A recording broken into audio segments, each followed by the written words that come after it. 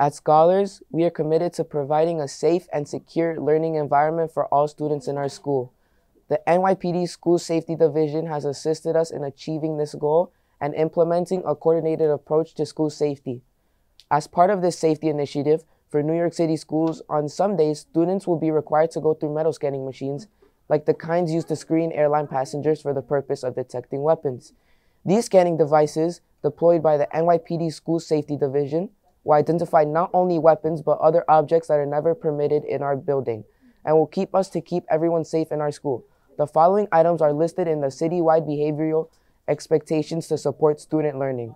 Include but are not limited to blades, knives, pepper spray, sharp metal instruments, imitation guns, water guns, etc. We need your support in making this safety measure successful. Please discuss this safety procedure with your child. They must leave prohibited items at home. We know that your child's safety is your #1 concern. We are doing everything possible to ensure that all students have a safe learning environment in which they can achieve their full potential.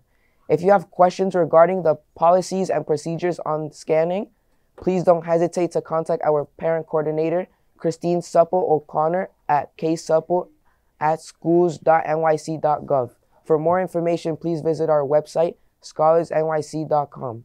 And make sure to follow us on Instagram and YouTube at The Scholars NYC. Thank you for the support, The Scholars Academy.